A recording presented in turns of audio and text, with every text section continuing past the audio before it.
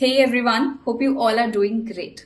In this video series, important topic that you can't miss, we are discussing on the previous 5-year question paper of GATE, and with regard to each section, we are discussing on the important topics and their subtopics that you need to cover for GATE 2024, right? Now, in this video, we are going to discuss on section 3, that is environmental planning and design. So till now, we have discussed 3 sections. Section 1, architecture planning and design. Section 2, construction and management. And section B 1.2, building construction and structural system. If you have not watched these videos, I will attach the link in the description below. Now, before starting this video, I would like to thank you all for showing so much love to this series, important topic that you can't miss.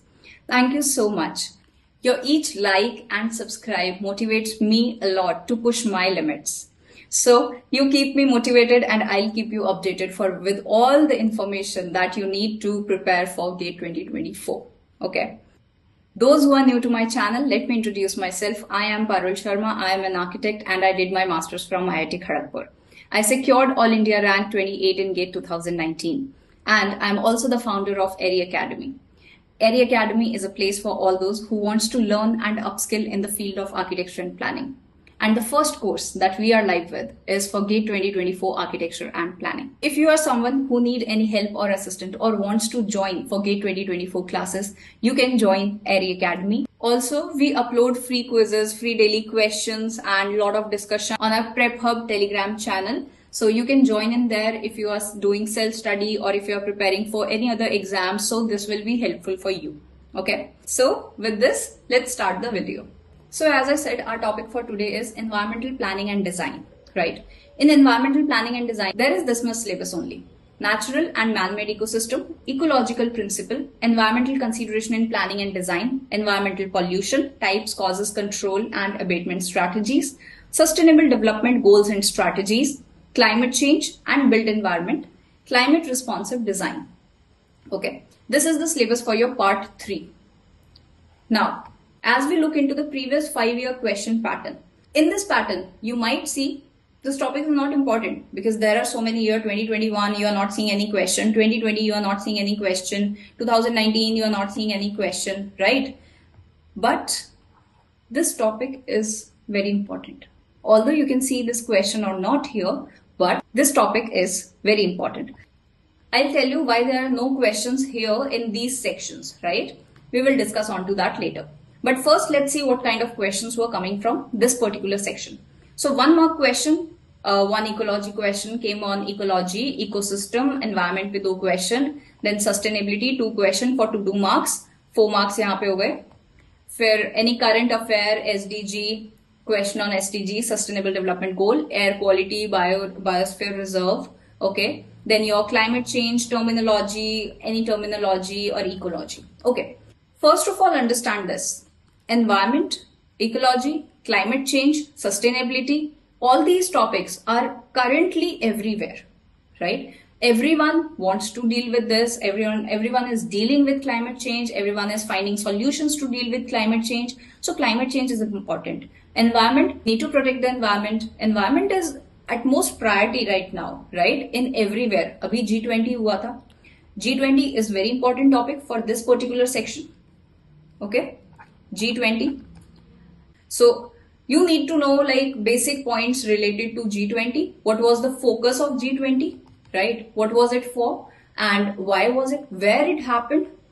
The name of the building, the architect of the building, what was the previous building called? Who was what was the name of the architect of that previous building? So everything related to G20 because G20 is like your current topic. Okay? So this is important.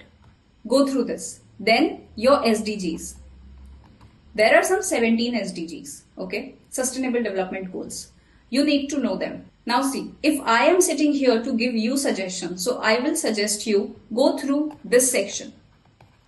This whole section is very important because again, as I said, climate change is important, environment is important, ecosystem is important, everything is important and there is not much to study. Okay?